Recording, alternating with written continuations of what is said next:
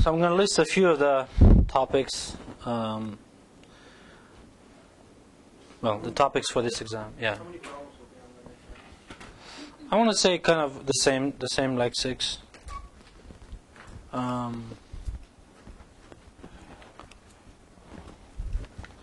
So probably, well, sort of 2 from each chapter that we've covered so far.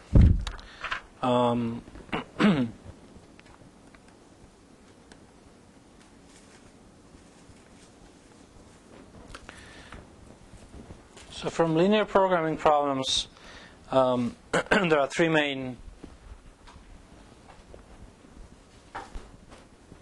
Well, there are 3 topics one should know: is how to convert a linear programming in standard form, and what are the advantages. I mean, the advantages, you can then apply simplex method, but of course you can actually do it in different forms, in canonical form.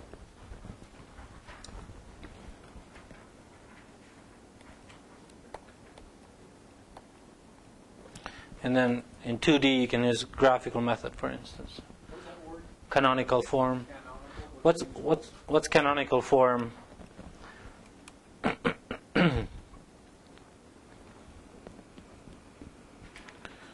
So to maximize, subject to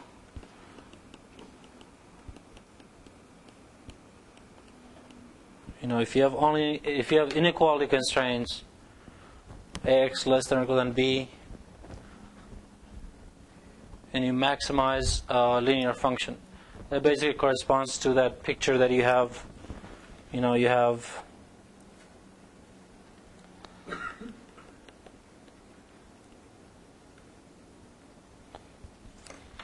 well, not always, depends on how a and b are, but canonical form would basically correspond to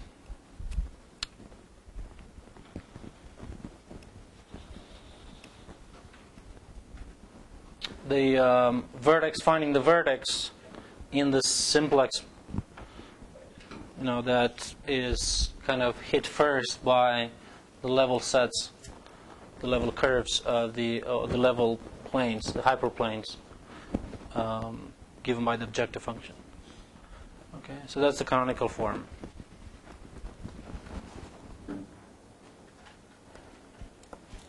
Of course, this shows up also when you talk about the dual. Remember when we first talked about dual, what did we say? The easiest kind of relationship is between this and this dual, because you can just, well, there we had to minimize versus maximize. So this would be y b subject to x a greater than equal than c, y positive, right?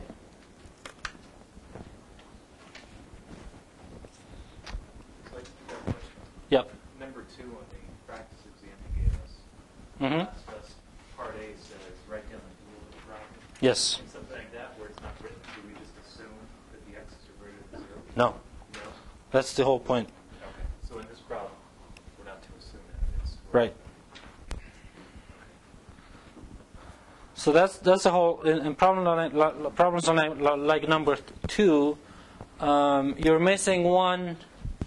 So problem number 2 looks just like that. Of course, maximizing or minimizing, it just put a minus. So that's not the issue. The issue is that you're missing the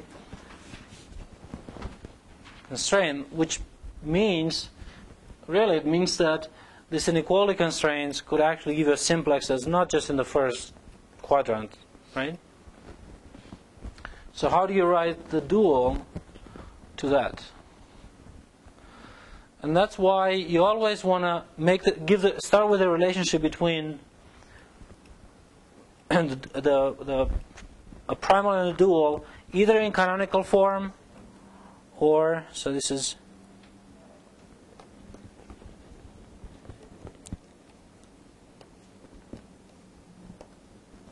in canonical form,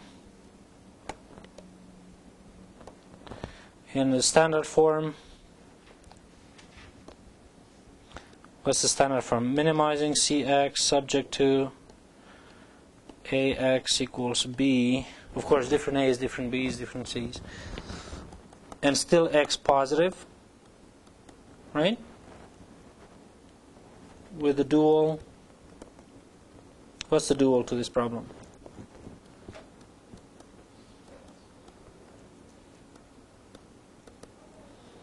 Maximize Y times B subject to YA lesser than C. That's it. No constraints on Y. And again, to make this consistent, you should say Y is a row, right? X is a column.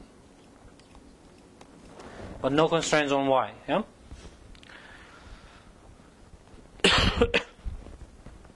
So, has anybody thought about problem number 2 before seeing my solutions?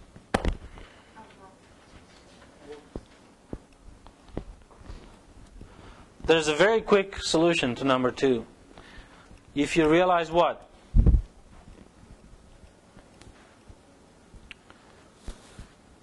Problem number 2 looks a lot like a dual of the standard problem. Trying to make a dual as a primal. Exactly. So, the primal in problem number 2 looks a lot like the dual of a problem in standard form. So all you'd have to do is you'd have to write which standard form kind of takes you to this dual, right? And here you'd have to minimize instead of maximize, and you have the constraint is the same. So automatically you see that the dual to problem number 2 will have a constraint y greater than or equal than 0. And then it will have an equality constraint, y, a equals something.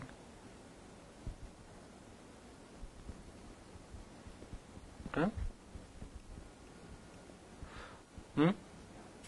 Now, there's one thing that you may actually be kind of saying, I mean, here I have yb, and in our problem is the opposite, is c times x, right?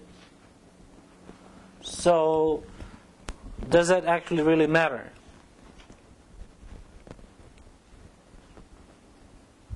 I mean, principle, it doesn't matter, because in the end, you think about it, these are m constraints, so you can always write in terms of transpose, if you like. You always think of transpose. So in that sense, you can, with this dual, you can think it now as a primal problem, and then you can go back and show that the dual of this is that. Okay? And that's basically problem number 2 was asking. Show that the dual to this is a primal. Now,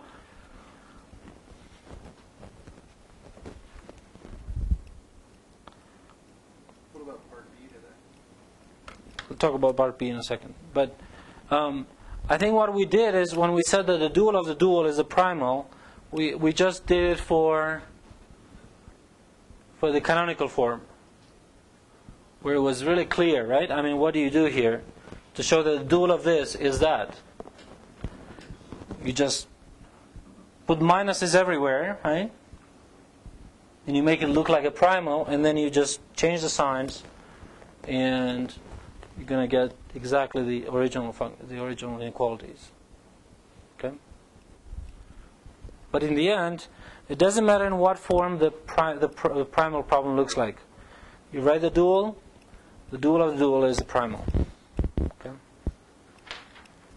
Okay, so let's say you don't, I mean, how do you do it if you don't recognize that the primal problem in number 2 is already the dual of a standard form? So how do you do it from scratch?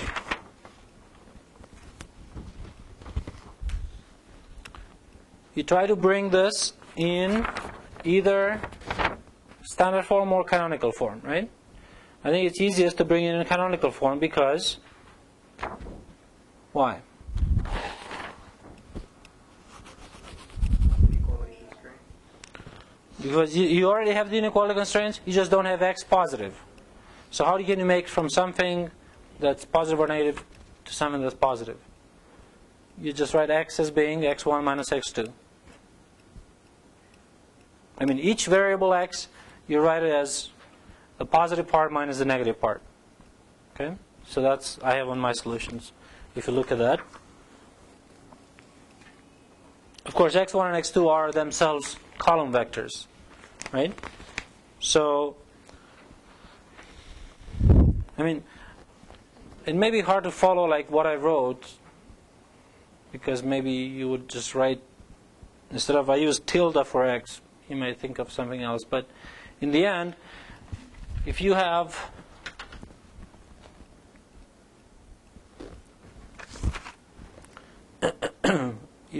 this constraint, right? Then how can you write this as an inequality constraint where you have also the x being positive, some variables being positive? Same as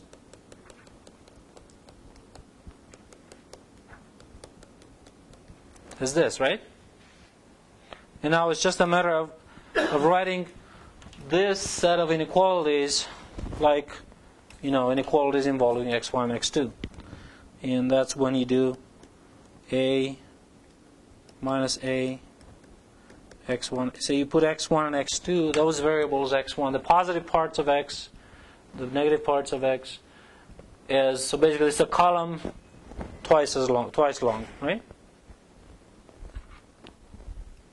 Is that right?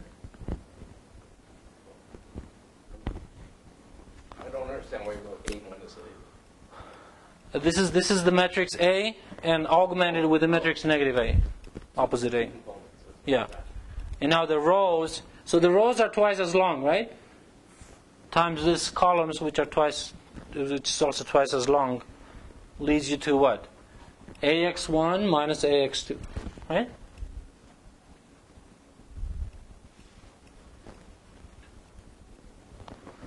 And of course, this is still less than B. I mean, this, right? Because you have the same number of columns.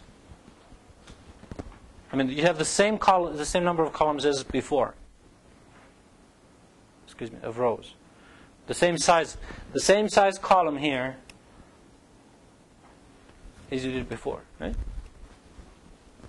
So that's how you write. So this is going to be the new matrix, A tilde if you want.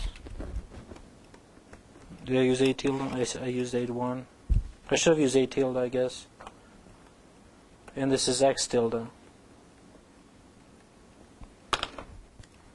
So that's how you create those constraints. That's how you write it in the standard form, in the canonical form. Then, all you do is you just flip the signs, flip B with C, and you get the dual, right? And what happens when you write a dual? So the dual will have, no, forget the objective, just the dual will have YA tilde less than, probably C tilde, because C is going to change also, which is C and minus C.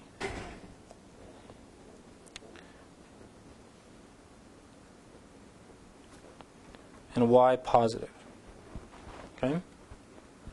And what happens when you do Y? When you multiply a row which has the original number of constraints, right? Same, so it's not twice as big. But now you multiply it as a row to the left of this matrix. Well, the row is going to hit the columns, right? So you're going to get twice as many inequalities. I'm sorry, this is greater than or equal to.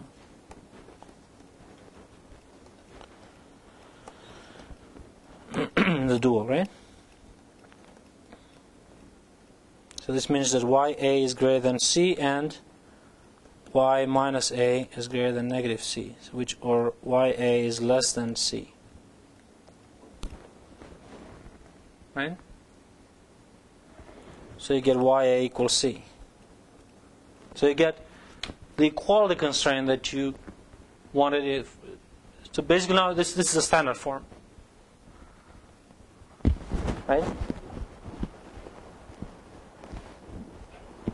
So you've showed that the dual is actually a standard form of a LPP. The only thing that we ignored was what? The objective function in the primal problem. So in our problem it was minimizing Cx, right? So really, with this inequality, you want to make it maximizing something with an equality less than or equal to have it in canonical form. So you really want maximizing, of course, minus negative C times x, right? So everywhere here it should be negative C instead of C. So that's why it's negative. So YA plus C equals 0. So that's the dual problem. This and Y positive, and you maximize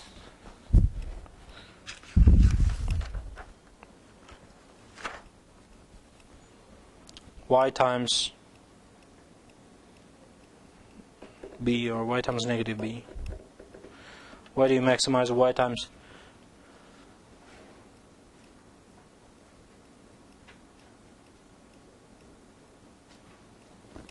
So this is maximizing Y times B or Y times negative B.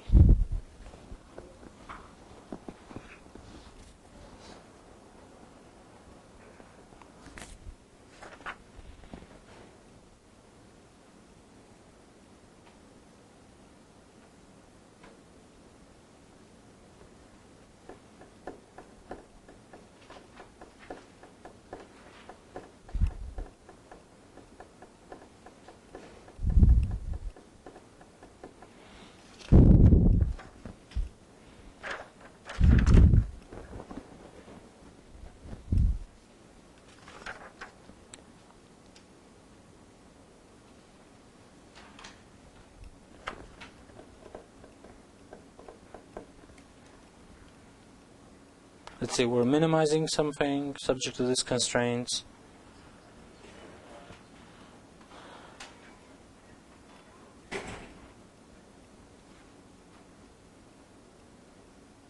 We're maximizing this, so in place we're going to minimize, instead of maximizing dual, we're going to minimize Y times B.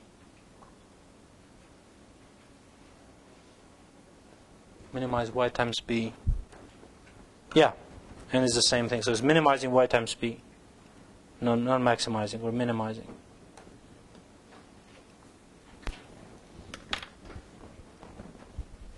Right?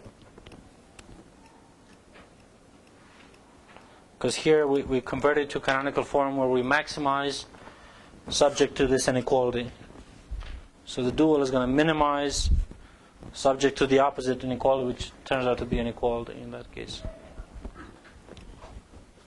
I think in my solutions I went just a little bit, I try to make the problem number 2 to look like a minimization subject to an equality greater than or equal to.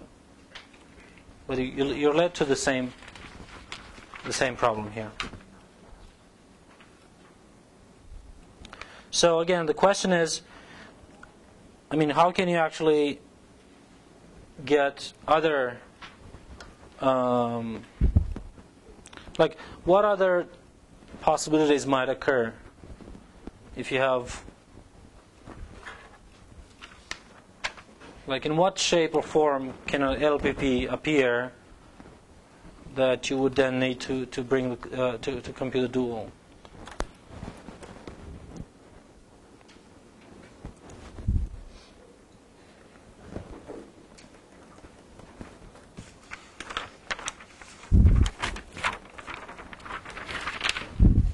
Well, how about a problem like number 1? What if you have to compute a dual of this problem?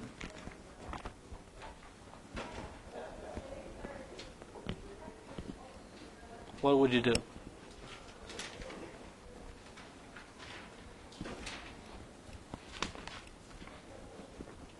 You have a maximize over, pretty much it is in the canonical form, right?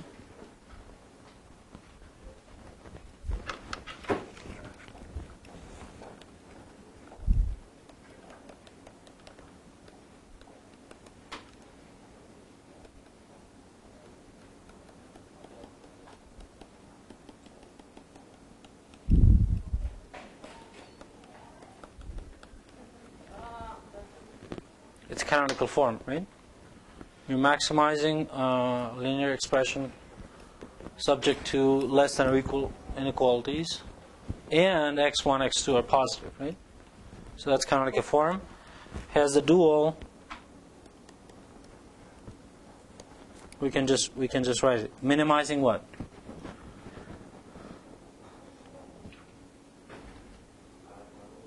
Five y1 plus 7y2 plus 9y3 subject to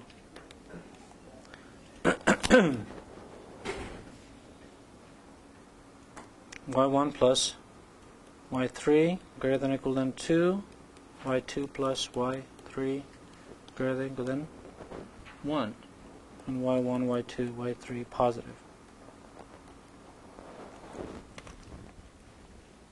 Right? Because you multiply the y's with the, from the left with this matrix. So what's the matrix? 1, 0, 0, 0, 1, 0, 0, 1, 1, 0, right?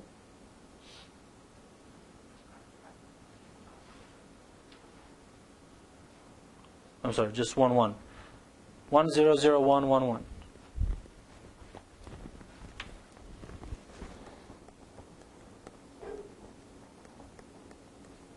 So you multiply to the left y, you get y1 plus y3, and then y2 plus y3. And instead of less than or equal to greater than or equal to, right?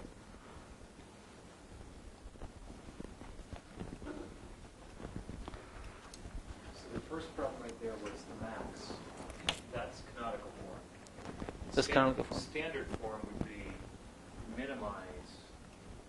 It would be, to minimize, but you would have equality constraints. With equality. And that's what it's in, you look at the solution. To apply simplex method, you have to convert this to standard form. And that's done there. It introduces the slack variables to make equality rather than inequalities. So when you're finding the dual, you can either do it this way or you can make it standard perfect. And then from the standard you would go, that would be the long way, really. Because in the end, you're going to get this inequalities. You're going to get this y has to be positive. So if you go through the standard form and then take the dual, initially you won't have those y's restricted, right? But they will be, because this matrix is going to be a lot bigger. When it transpose, that's in effect is going to give you that y1, y2, y3 are positive. Okay, so now that was easy, because this LPP is given in canonical form. But let's say it's not. Let's say it's how about maximize 2x1 plus x2 subject to, let's say x1 plus x2 equals 9,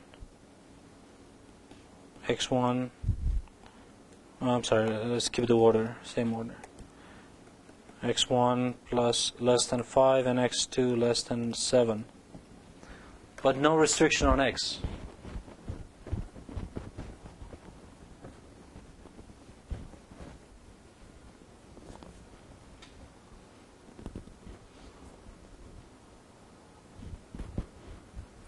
And what's the dual?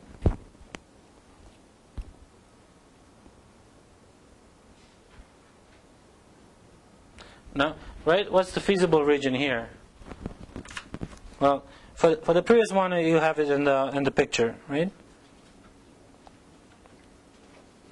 But here is like this, this, and this. So it's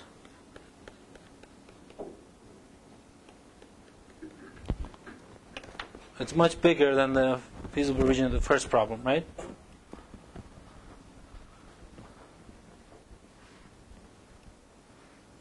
So what's the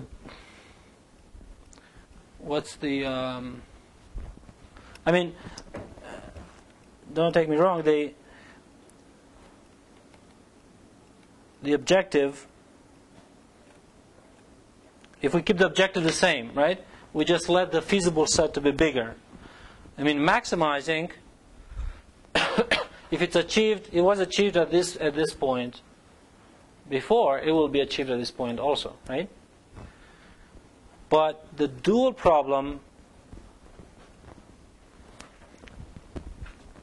has a much restricted, it has a restricted, much smaller set. In fact, it's an equality constraint, right?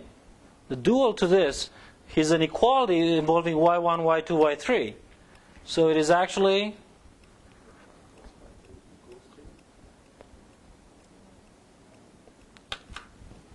the feasible set for the dual is actually in that plane. It's in a plane, right?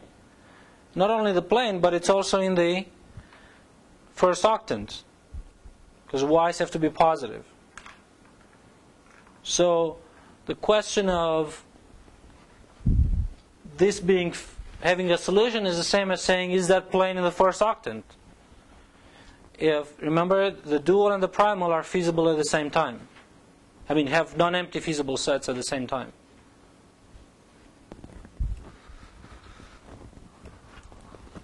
So the dual is, and now we have to be a little bit careful because, yeah, I mean, you have to really kind of replace each variable with the positive and the negative part, and do that. So I'm a little bit kind of cautious here to say that it is what it seems to be, but let's just give it a shot.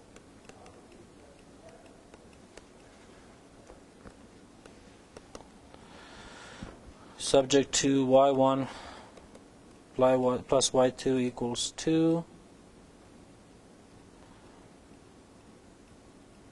y1 plus y3, y2 plus y3 equals 1, right?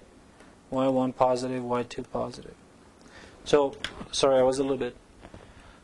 So it's not that we're not, the feasible set for the dual is not a plane intersect with the first octant, but in fact it's a line. It's this, it's just a line in the first octant. Okay? So that's the part 2 in problem number 2 asking. In problem number 2 in the sample, the part 2 says the following. Says, do I have a non-empty feasible region? So, right, when I enlarge, if I enlarge the feasible set for the primal problem, you're restricting the feasible set in the dual problem, because you're getting equality constraints. Okay? Subject to double checking.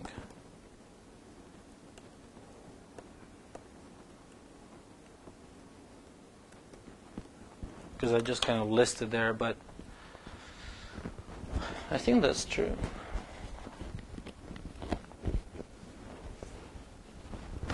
Yeah, I think that's true. Because the numbers have to come up from somewhere. They just have to be. Right? And I think we can actually verify from problem number 2. If we, instead of maximize, we minimize, we have minus c's, -2, -1. Right?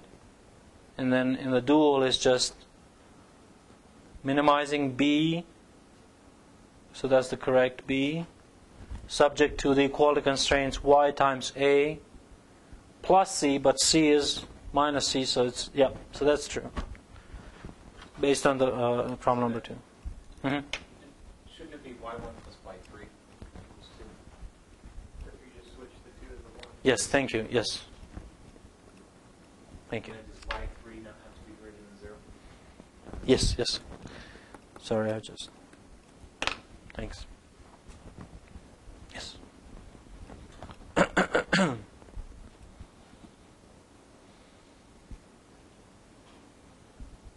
So it's really a line intersection of these two planes. You know, you can have two planes that intersect in a line that has nothing to do with the first octant. So that's the whole thing. Does it intersect? Is it in the first octant? So in problem number 2, part 2, that's exactly what it says. It says that if we know, so in number 2, part 2, it basically says this. It says, if there is y in the first octant, whatever dimension it is,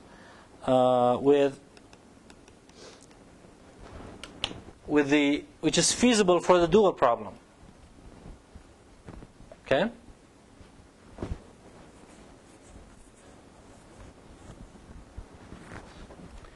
Then what's the conclusion? The primal problem is also feasible, which means it has an optimal value. Right? This means that the dual problem is feasible. It means that the primal problem is feasible. So the feasible sets are not empty. Yeah? Now, what was the feasible? Just for simplicity, let's take B to be 0. Then what's the feasible set? It means as a set when AX is less than or equal than 0 is non-empty. Okay?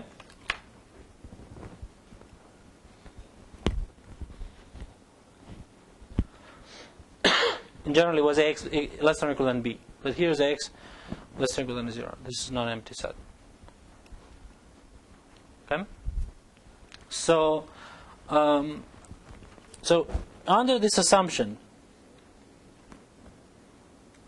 you have both the primal and the dual to be feasible. And what's the nice thing about this? Again, remember, sometimes it's easier to check that like these inequalities are consistent. Right? Here you have a set of inequalities, homogeneous inequalities. You can say whether they are, well, x equals 0 would satisfy that anyway.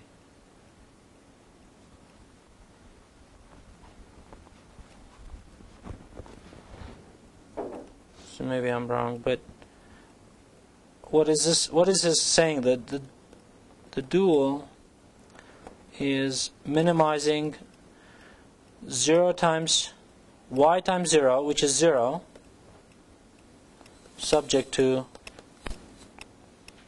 ya plus c equals 0 and y positive.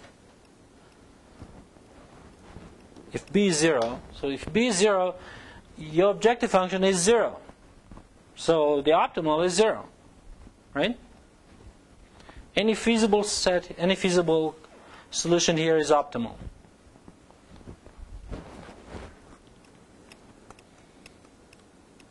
Any feasible solution for the dual is optimal. Because it gives the value 0. It's 0 times, right?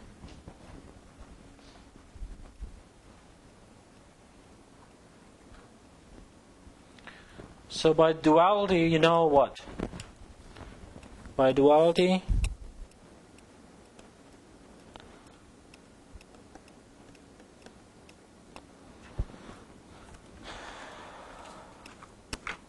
Well, it was still minimizing. Sorry, it was minimizing.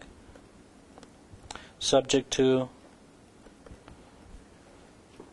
Well, the minimum is 0 because that's the optimal value for the dual.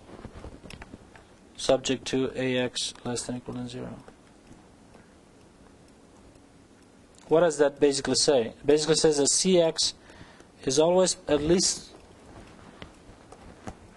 It means that if AX is less than or equal than 0, that implies CX is greater than or equal than 0.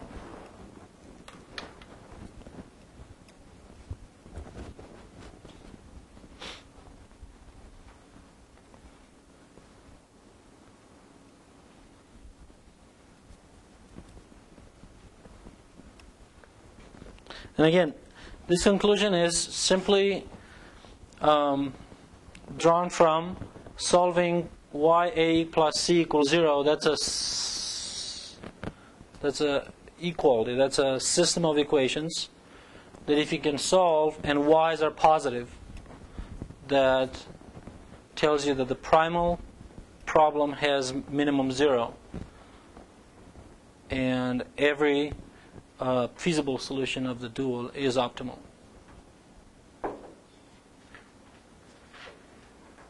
Okay, so it was just it's basically an illustration of the duality theorem here. So, what would be other situations where you might see this kind of arguments here?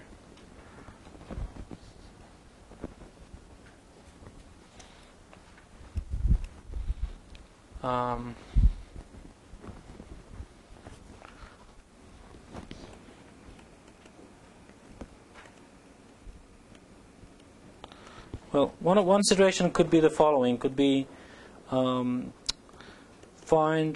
the dual to the problem minimization of of CX subject to,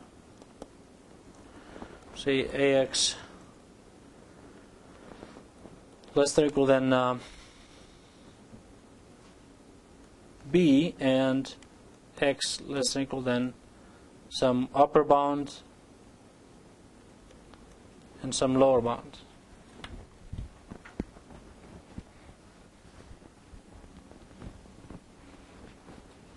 You know, how does that translate in the dual?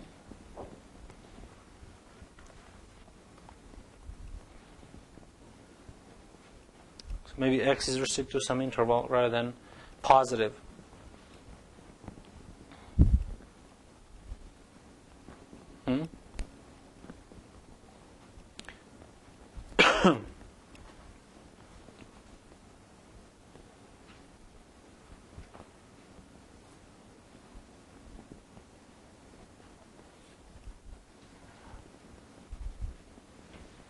Of course, you can always change this to maximizing, right?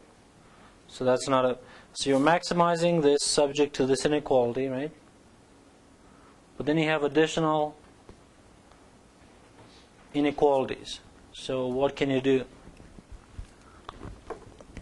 You'd have to write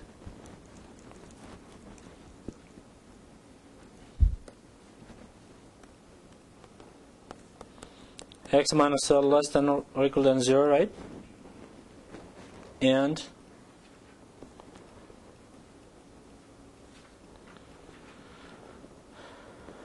well, basically x less than or equal than L, and negative x less than or equal than negative L, right? Little l and capital L. So you would then convert it to a matrix where you have A, and then you have identity, and you have negative of the identity.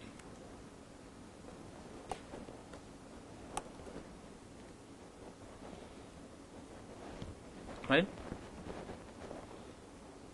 It means A. Wait, why do you do that? Well, these are no different than these constraints. So you just want to put it as a one block constraint. So you're going to put it. So you're going to put B tilde to be B, what else? L and negative L, right?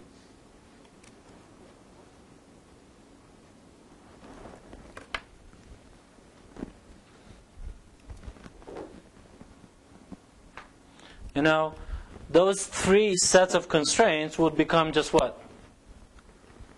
A tilde x less than or equal than B, right?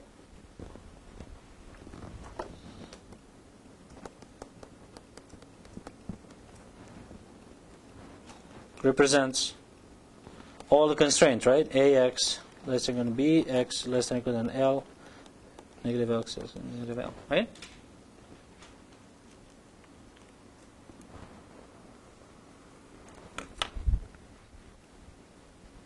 So now you've come to a situation like in the problem number 2, where you have maximizing or minimizing subject to just a set of inequality constraints, right? With no x positive or negative. So what will be the dual? Now that we kind of know that we're going to have it something in a standard form.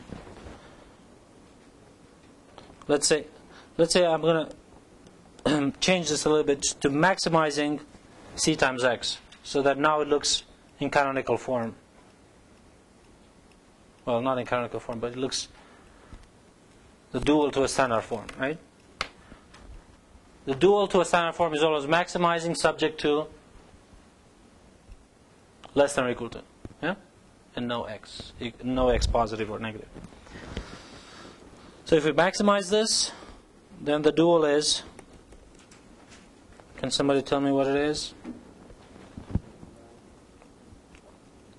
Minimizing B, YB, subject to YA tilde equals C, and Y positive. Yeah, because I changed it to maximizing CX.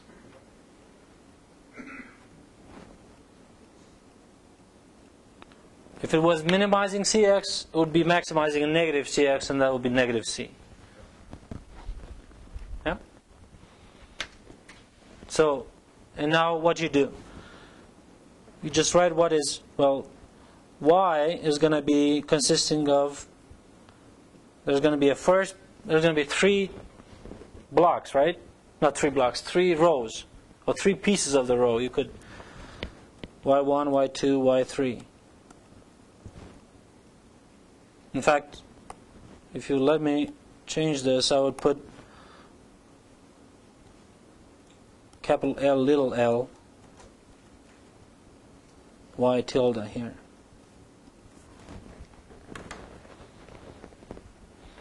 Because remember B, B is a column like this, so y is going to have 3 parts. So what was B?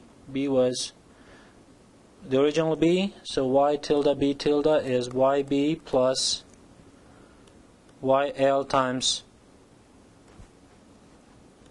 L, right? Plus Y little l times negative L. So basically that's what you're going to have to minimize. Yes?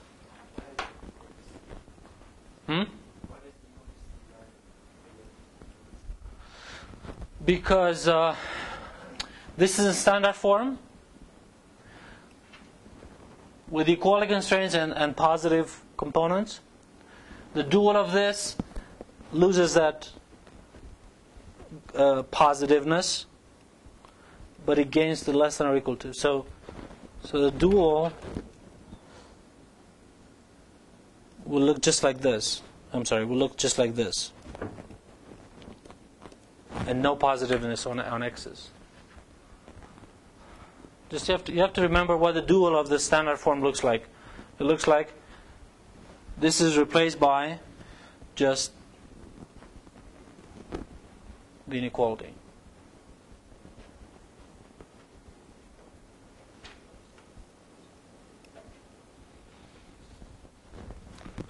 Maybe I should write here again. We're maximizing Cx subject to So this is maximizing Cx subject to. Okay?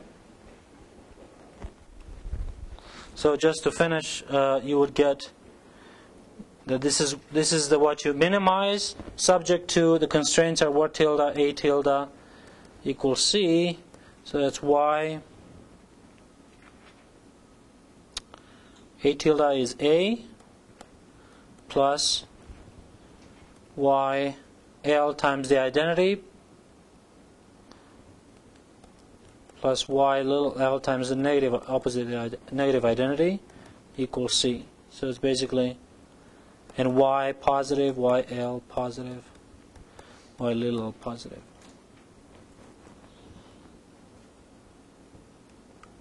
So it's going to be, so let's just wrap it up. It would be minimizing yb plus yl times l plus y little l times, or minus, times l subject to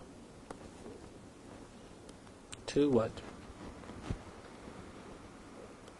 Ya plus y capital L minus y little l equals c, and y positive, yl positive, and y little l positive. Okay?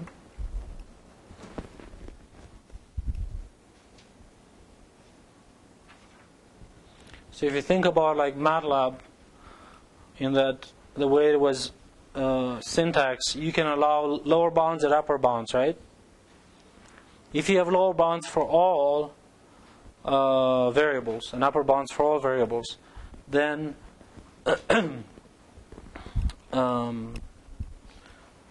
that problem should be set up. I mean, the dual of that problem is exactly of this type. If some of the lower bounds are missing or upper bounds are missing, that means some of this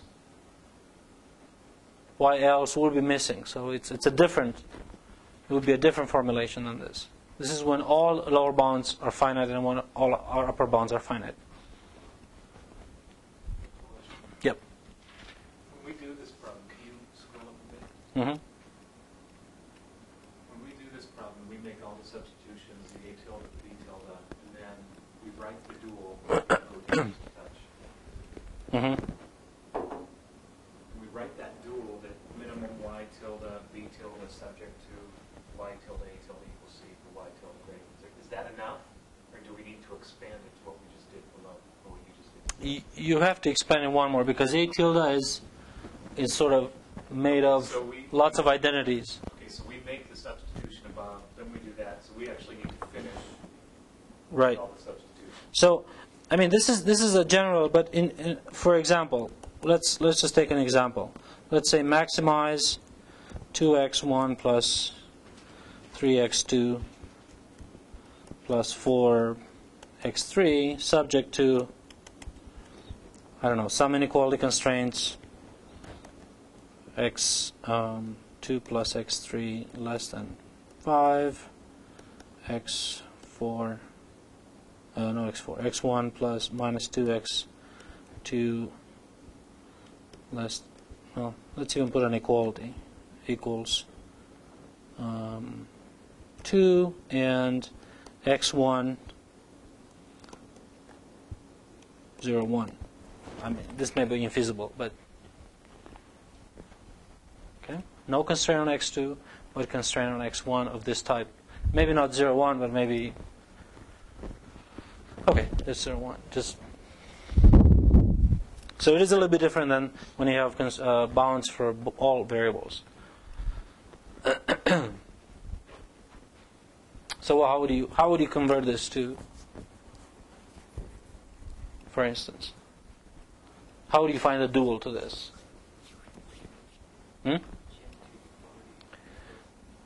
One would be to change this, make all of this look like inequalities with less than or equal to, right? And not x1 positive or x1 x, you know. That would be one way to do it. And then use, so it could be so same problem. The constraints are x2 plus x3 less than 5, x1 minus 2x2 less than 2, and the opposite, right?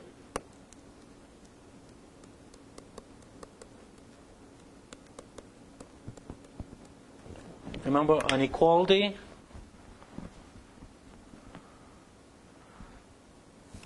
You do it, you can replace it by two inequalities, right? And what else?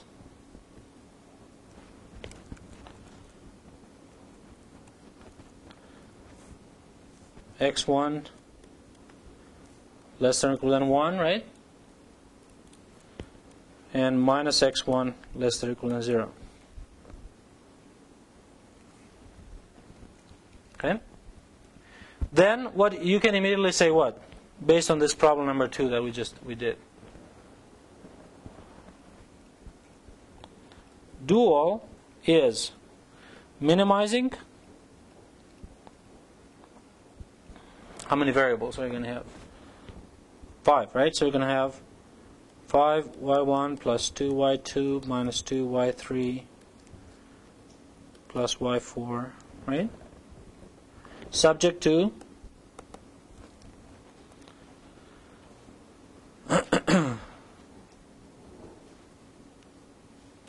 y2 minus y3 plus y4 minus y5. Great. Equal. Okay, equal. That's the point, right? Equal, whatever that was, 2, and then y1 minus 2y2 plus 2y3 equals 3, and y1 equals 4. And y's are positive.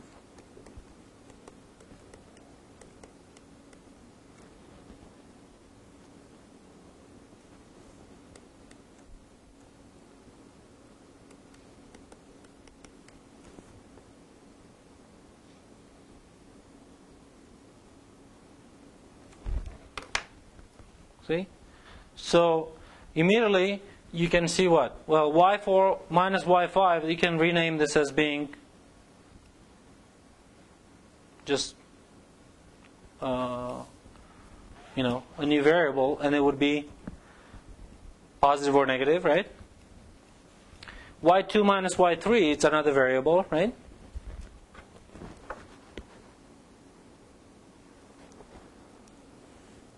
So I can use u1 for y1, u2 for y2 minus y3, and u3 for y4 minus y5.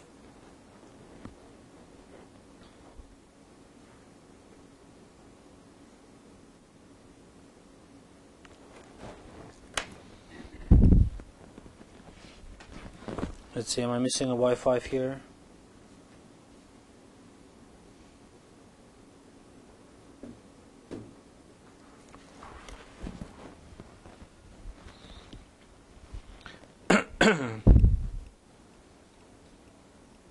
Well,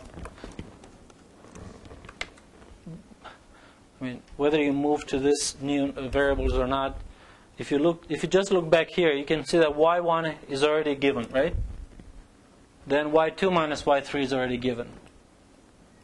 Then y4 minus y5 is just one value, right? So you basically just you found that feasible set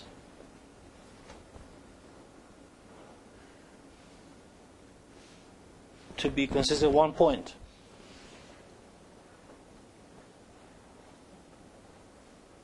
Right? One point in terms of three variables here. And you can minimize that expression based on the numbers that you get for u1, u2, u3. So this is going to be 4. This is going to be what? 1. And this is going to be 1. Okay? And the other thing is, can you minimize this expression using these numbers? If you can, I think you cannot. Because you don't have a y5. You see? Actually, no. I think you don't have a minus y5 there, so this number would be just y4, right? You minimize y4 subject to this constraint. And I think you get 0 because you have this inequality. So you get 0. So the minimum is 0. What does that say about the original problem?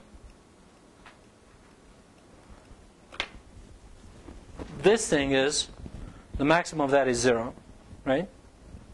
And this set of inequalities is feasible. And it's probably by setting, well, I don't know what x1 and x2 should be to give you 0. But you see, a set of inequality constraints in the primal problem turns into a set of equality constraints in the dual problem. Set of equality constraints you may actually be able to solve, right? And then you can solve the dual problem much easier than you do the primal problem, and then just conclude what the value of the primal problem is. And I'm sorry, I don't. I think that's true. I think that's the minimization is 0. The minimum value is 0 in this case. But you might want to double check. Problems 3 and 4 are, I think I worked them out in detail, so I'd recommend you look at number 4, just sort of based on the, just on the KKT system, but the conclusions should be kind of match the picture that you have. So you're trying to find the closest point to the origin on a feasible region, which is given by an equality constraint and by an inequality constraint. Okay, and if you in this case, and in probably on the exam you'll also have something that you can connect graphically, so that whatever you come out, through your solving your KKT system makes sense or doesn't make sense. You can verify that. So of course, if you have 3 or more variables, this becomes more difficult. But I think in 3 dimensions you can still do that, right? So in this case, a feasible set is a intersection between a line and sort of above the parabola. So it's a line segment. So it's a question of how do you find the minimum, the closest point to that line segment to the origin. And that's why you do KKT, and you come up with one unique value. I mean, sometimes the unique value could be one of the ends of the line segments, right? Depending on how the line segment is aligned with the origin, or is in connection with the origin. I think in this case it's an interior point, but and last problem is just, problem number 5 is just sort of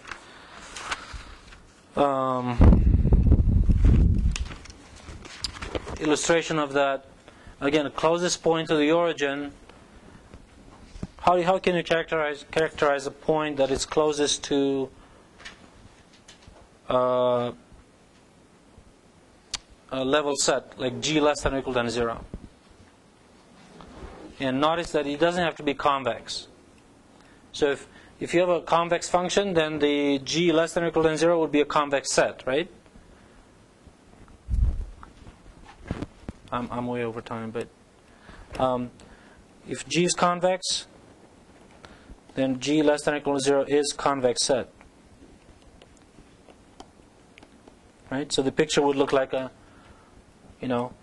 so then if you have a point outside, how many points are you going to find that are closest to this point?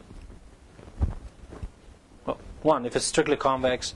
In fact, what's the function that you optimize? Is the x minus x naught length squared. So that's a strictly convex. So it is a unique point, right? The question is, what's the property of this unique point?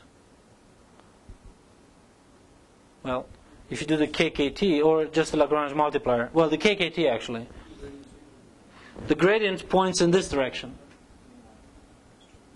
So you can conclude how is the gradient dotted, multiplied by x minus x star minus x naught, positive, negative, or 0. But it turns out that this is true even if it's not convex. So if it's G not convex, it could be something like a potato shape, right? The point is that you still have a point that is closest. If your point is outside this region, you'll always have a point that is closest. You may have more than one point that is closest, right? But if it is a point which is closest to this point, you again have the same scenario. And again, that's because KKT works even for non-convex situations. Okay. Any questions? You can ask me after. I'll be available for another hour or so, and then tomorrow 9 to 12.